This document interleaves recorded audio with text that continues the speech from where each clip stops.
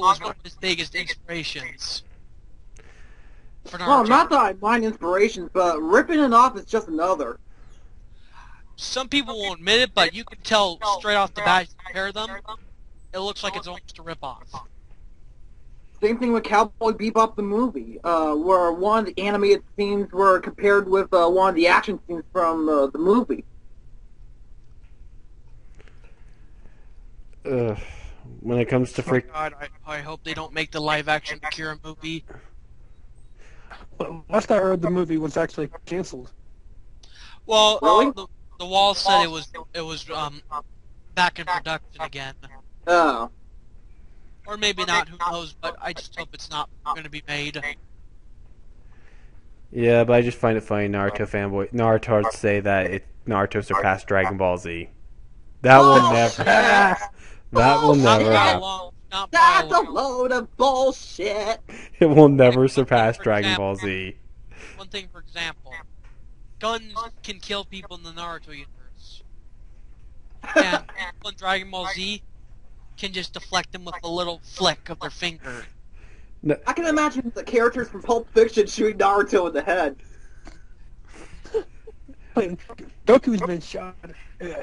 Even as a 12-year-old Goku from the original Dragon Ball, Bulma shot Goku in the first met, and he survived. It was just a mere irritated bump. And I gotta say this: if you put Snake Plissken from Escape from New York and Escape from L.A. in Naruto with a bunch of guns, I promise you, within a few days, the whole universe will be gone. No, and Dragon Ball Z, the Akira Toriyama never pissed off his fan base in the manga. He never managed to piss them off as much as this asshole who's writing Naruto has pissed off his fan base. And I will say this: he's even stolen stuff from his brother. Are you serious? Yeah, That's what I Kishimoto heard. stole stuff from his brother. And what was his brother did, like the 666 Satan thing or whatever? 666 Satan. Yeah. I believe that's what it's called.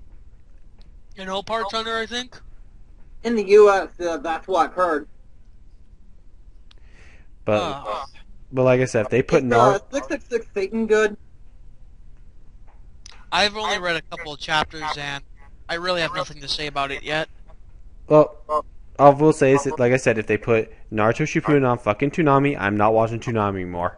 Fuck Toonami if they do that. You know what? I'm going to say this. Naruto Shippuden would be a huge improvement for Toonami at the moment right now. I don't give a shit. That's I how will not bad watch it it. is. Naruto would be a huge improvement for Toonami. Hell, I'll watch the I love Black that. Cat anime over Naruto Shippuden, and I hate the fucking anime of Black Cat. But wait, Sherry, you looking for a good manga to read? Me? No, share commentary. You looking for a good manga to read? What? You said I thought I heard you say you're looking for a good manga to read. Manga series. Yeah, I guess. Oh, Hey, check. have you Any read the Akira recommendations? manga? I've been looking for Um, some good manga lately, but Well, the my bookstore at, where I live by doesn't have a good variety of it. try you may have to order these, but try Black Cat manga. That's a great manga to read. Higurashi Okay. When They Cry is a good one to read also. All right, Hey, I guess I'll check it out. Sirk, have you read the Akira manga yet? I've actually read some of it, but not a good chunk of it. Well, you should read all of it because it's awesome sauce compared to the movie. Wait, I've heard it's a lot you talking better about Dr. Slump or Dragon Ball, No, I'm, Dragon Ball Z? I'm talking about Akira, like the movie. Akira. I thought you Like, said for Akira example, Toriyama. in the manga, Akira, the actual kid, was never dissected. In fact, he was actually sleeping in that little ball thing you saw in the movie. Oh. In fact, that guy Ryu, the guy who was with Kay, who was shot by that old man in the movie, he was the one that killed Akira at the end of the manga. Well, anyways, but yeah, sure. Check out either Higurashi When They Cry because that's a really good manga series, or check out Black Cat. Those are really good. There's also the new Sailor Moon manga that just got released. The writing isn't great on it, but it's still a good one to read. I'm not really a fan of Sailor Moon, so I may not check it out. But I will check out Black Cat, though. That's a really good one. And and don't ever watch the anime. It's horrible compared to how the great the I got manga is. recommendation for manga. Which one? Try the Guyver manga. It's pretty good. I can't find the actual book five, so I just read them on the internet. Like on Manga Thoughts, I think. Problem is, though, it isn't finished yet, though. But anyways, moving on to our next topic. Manoftomorrow, you said they're making a Rush Hour 4? Yeah. Well, last I heard, it's according to the internet, it's that the movie is happening. The article, which doesn't have a lot of information on it, it's saying that Chris Tucker and Jackie Chan are interested in coming back to do a fourth film. I don't know if Brett Ratner will direct the fourth film. But no Isn't slot. Chris Tucker retired? What about Chris Tucker? Is he retired? I don't know. I mean, I haven't seen any work by him since Rush Hour 3. Yeah, I know. that That's was what years he ago. like retired or something. He probably doesn't get enough work. I mean, or is up in there because I can't recall if it was Rush Hour 2 or Rush Hour 3 when Chris Tucker he was talking about wanting to get a bit of a higher pay raise for his next film. Yeah, because the only films I've seen him in is the Money Talks and Road films. I know he was in Friday, but I think his role in that movie was pretty short. Wait a second. No, Yeah, wait, Friday?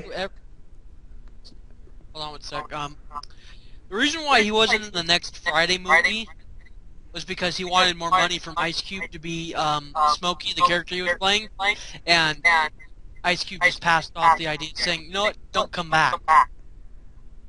And maybe that's why he's not doing so many movies anymore, because each movie he does, he wants an increased pay. Most people in Hollywood want that, though, unfortunately. Look at Charlie Sheen. He want fucking what?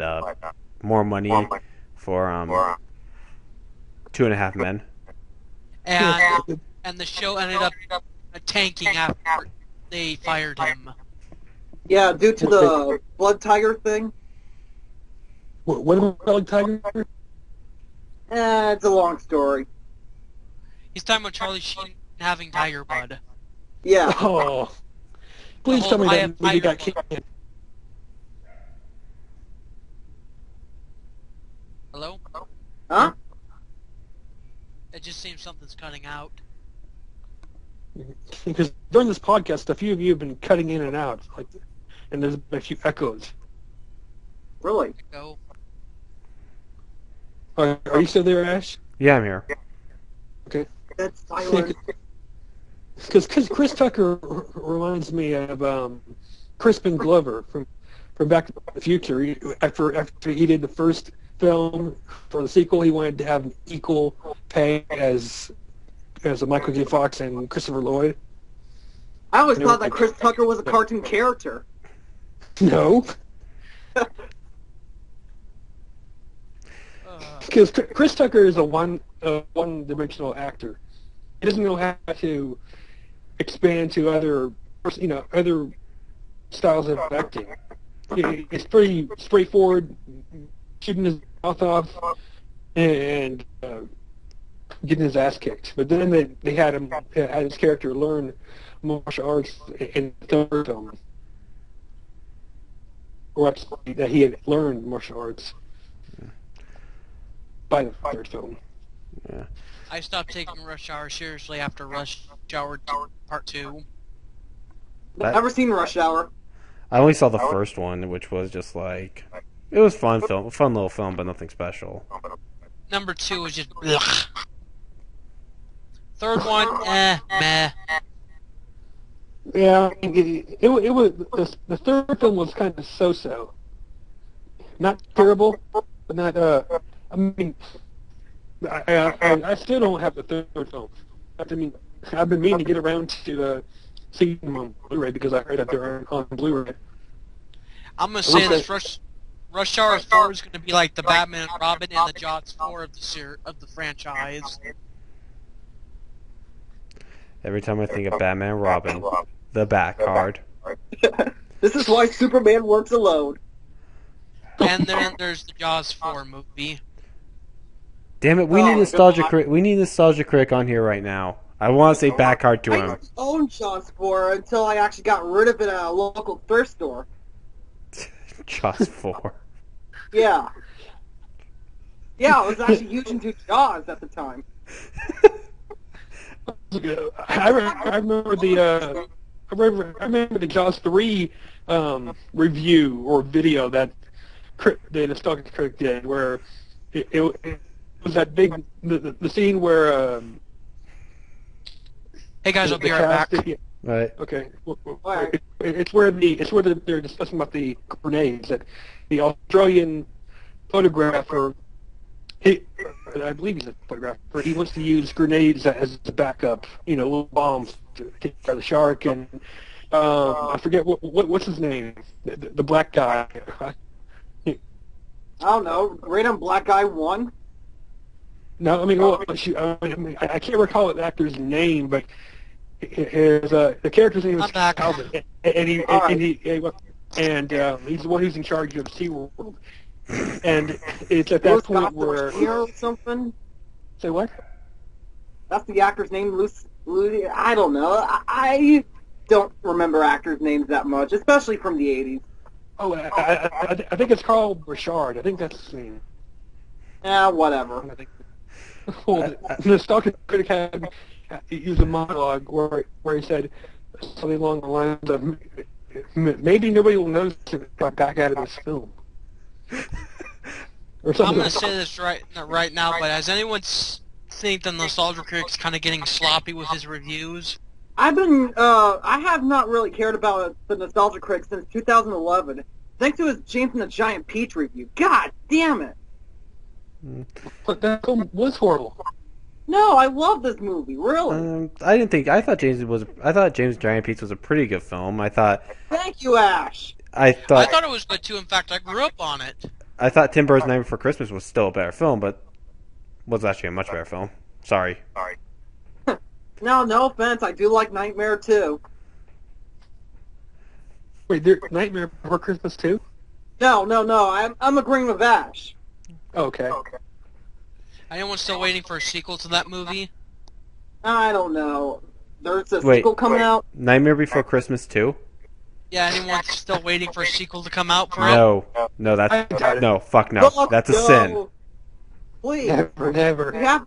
We have Cars 2. It's sucked balls. We don't need Nightmare 2. No, they're remaking an old, Well, yeah, I'm aware of that. They're remaking Frankenweenie, which is a live-action 30-minute film directed by Burton himself. It was actually a 70-minute film. 70 minutes? A 60 to 70-minute film. I think it was 30 minutes. It was actually along with special features of The Nightmare Before Christmas. Yeah, I think it was like a 45-minute to 60-minute film. Yeah, well, I have to look up the runtime for it. I don't know, but for a short film, that was pretty good. But yeah, it was pretty good, along with Vincent. I will say this. Oh, that was awesome. But I will say this about the Nostalgia Critic. I don't think he's getting lazy. I think if anyone's getting lazy, it's the angry video game nerd. Oh, man. XAM's going after his ass right now. What? Who? James Rolfe? Yeah, he's trying to find his info to dox his shit. What's his reason? Well, apparently, I guess Angry Video Game Nerd, 2 reasons. He asked for donations for the movie, which... Oh, yeah, the whole Kickstarter thing. Yeah, which... Yeah, Ace Salieri actually made multiple videos on that. Which people were pissed about, but I'm gonna say it can be expensive to make a film. The only thing I don't get about James is why he had to do it in Hollywood when Nostalgia Critic does all his movies where he lives, and it's like.